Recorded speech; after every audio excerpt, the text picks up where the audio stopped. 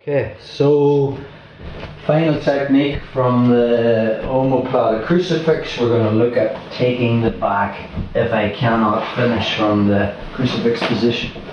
So from close guard, I get sleeve control, the collar and sleeve, hip wide, get inside control, feet on hips. Again, just your basic entrance that we covered before into the Omoplata. I'm on my right hip, I'm going to hip escape on my left hip. Get an open elbow, kick through, straight into my Omoplata position as I sit up. And I'm trying to get finished from the Omoplata. We're here. Again, I can't get Tyrone's shoulder to the mat. He's maybe went limp arm and I find I can't finish the Omoplata. We made a grip at the back of the collar and I still have the underhook grip under his right armpit. I just sit back, taking Tyrone into this Omoplata Crucifix. We looked at a variety of chokes that you can do from there. We looked at a shoulder lock. Another thing I can do is take the back from this position. So how are we going to do that? So this right hand grip is going to grab his bicep. Okay. And I bring my forearm to the inside. So it's actually between Tyrone and me. My left hand grabs the sleeve grip on his left hand. And now to get my leg over, I don't really have the angle too close to Tyrone here, so I plant my left foot on the mat and I shrimp out. And now from there, my right leg comes over and that's going to trap Tyrone's right arm to his body. As I sit up, my left comes under. So I'm coming up and I still have his arm behind. So this one's coming under. Of course, this is the best position for the back because now he's no hands to defend. So from there, my right's coming under the chin. I still keep that grip and then I can start to work my chokes from there. Obviously, it'll be a fight for him to try and free his hand. So in an ideal situation, he'll come up and he's no arms to defend the choke, or if he frees a hand, you're still on the back.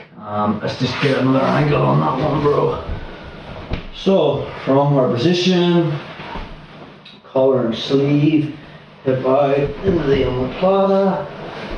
I sit up, put the weight on Tyrone, take him back into the Omoplata Crucifix. So we end up here. Better change. Just keep rotating, rotating, rotating, rotating, keep rotating, rotating, rotating, rotating. Perfect there. Stay there. So, this hand that had the collar, it's just going to switch to this bicep. Okay. I bring my forearm inside, left hand grabs the sleeve, and then from there I do a slight shrimp out.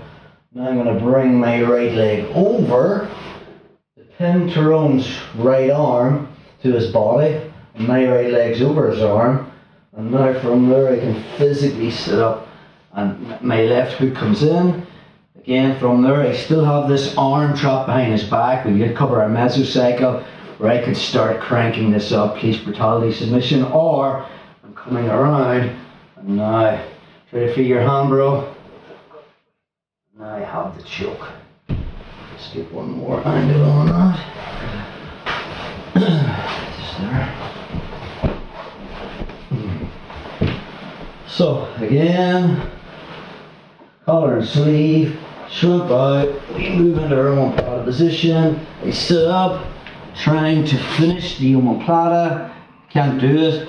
There's my grips, sit back. We're into the Omoplata Crucifix. Let's just turn this way, bro. Wait for me. Okay. So from this position, this hand that had the collar, okay, it's going to grab the bicep just and the material here, and then I bring my elbow so it's next to his right lat. Okay, from there, plant my left foot on the mat, shrimp out, left hand grabs the sleeve of the other hand. As I bring this leg over, very much like the straitjacket system, my right leg is pinned Tyrone's right arm to his body. That frees up my right hand so I can physically make a base behind me. Then I put in the second hook, okay, what should be on the inside. Again, I'm not letting go of this arm. This is a great control here.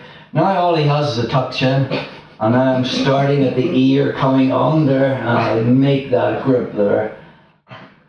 How's that, bro? And now we have the backup of keeping this arm. If I need to, I'll bring my body tight so the second hand comes in, and now, woohoo!